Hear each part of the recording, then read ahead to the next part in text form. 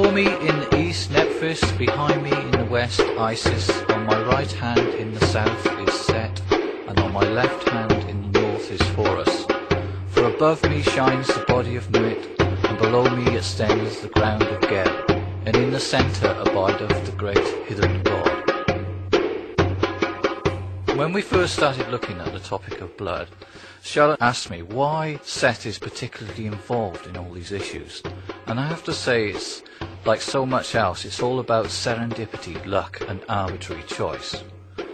Well, in this presentation we're going to look at an example of something where a little bit of serendipity leads us into some very interesting territory. There are many ways to show how important blood is in the old-time magical religion. So let's start with the famous ubiquitous image of the Ankh. It's the most famous of all Egyptian hieroglyphs. It's also one of the very few to survive into the Christian era, when it becomes the early Christian sign known as Chi-Rho, which most scholars would say the Christian Chi-Rho symbol actually derives directly from the Egyptian symbol for the Ankh. Now the Ankh linguistically means, as we all know, life. But one thing about Egyptian hieroglyphs is that they are pictograms. They're all pictures of something. So what object does the Ankh actually represent in real life? And there have been lots of different theories of this. Some say it's a representation of a sandal. In fact, the magician Aleister Crowley followed that interpretation, which was the scholarly knowledge of his time. But then when we were looking at the actual meaning, or what this object was, what the Ankh actually is as a physical object, we encountered yet another set of coincidences and serendipity.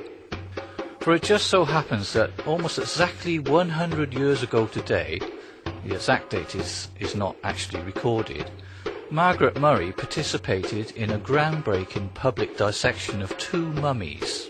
These mummies come to be known as the Two Brothers, and they are displayed in Manchester Museum. And these mummies have turned out to be two of the most controversial of all mummies to exist in any museum almost anywhere in the whole world. Now the controversy about the Two Brothers revolves around whether they are brothers or lovers. Brothers, lovers, or indeed twins, this is a very hot topic in the whole academic and scholarly realm of Egyptology. I should also remind you that this whole topic of brothers and lovers takes us right to the heart of the mythology of Horus and Set. Now returning to that very early dissection, the anatomist who was employed to dissect the two brothers soon discovered that one of the brothers was in fact a eunuch. And more than that, not only was he a eunuch, but he had undergone a remarkable operation known as sub-incision. Now the anatomist also suggested, from the way the genitals had been wrapped in the two brothers' mummies, that somehow the wrapping of the genitals was connected with the Egyptian Ankh hieroglyph, and thus gives it its core meaning. So in other words, the way the genitals of the mummies was wrapped, they were wrapped in the form of a hieroglyph known as the Ankh. Now in 1966, the German medical historian Wolfhard Westendorf said more about this whole thing.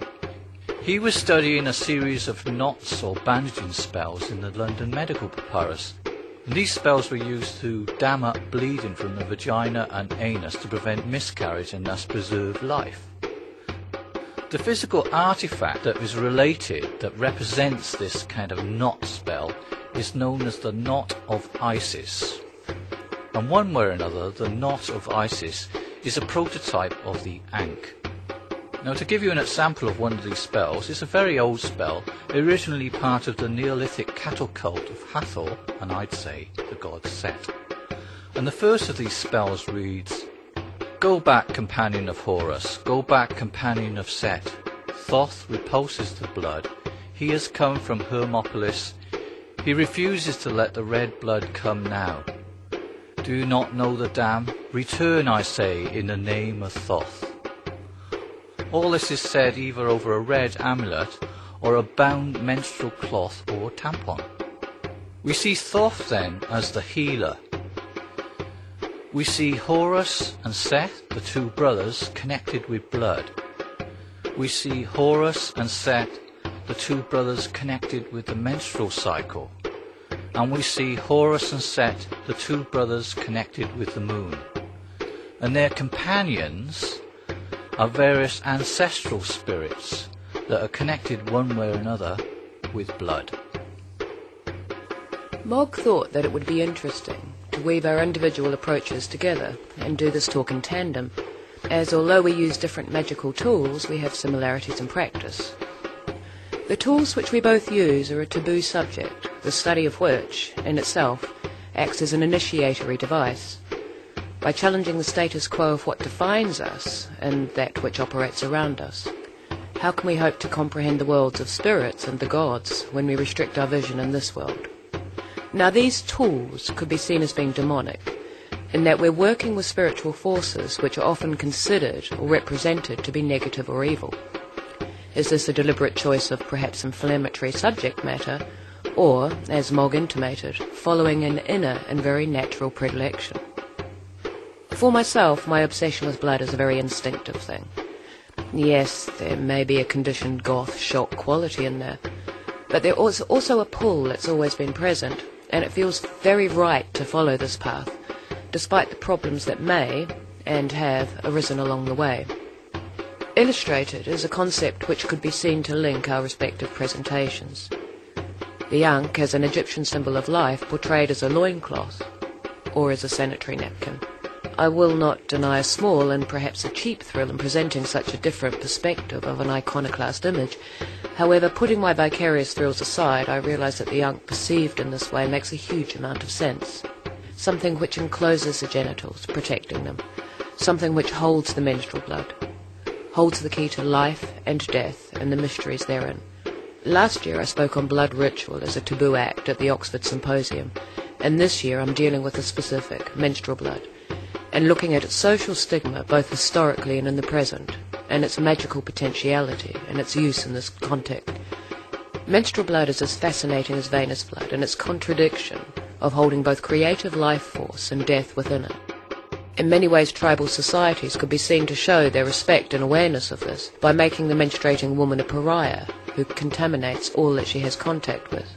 However, looking at the ostracization of menstruating women within contemporary monotheistic religions, this seems to have become more of an indication of misogyny. The menstruating Romani woman is known as mahrim, unclean. Islam and Orthodox Jews both hold similar religiously sanctioned opinions to the Romani, although Orthodox Jews take it further, and during Nida, the time of a woman's menstrual flow, and for 7 to 10 days after the finish of a period, a husband and wife may not touch, even indirectly using an intermediate object. I've kept the examples used to illustrate the widespread view of a menstruating woman as contaminated and unclean to a minimum, as I don't want to veer too much into territory dominated by gender politics. Male children in Papua New Guinea are considered to be contaminated by a woman's blood at birth, and are not able to be cleansed of this until they are initiated into manhood.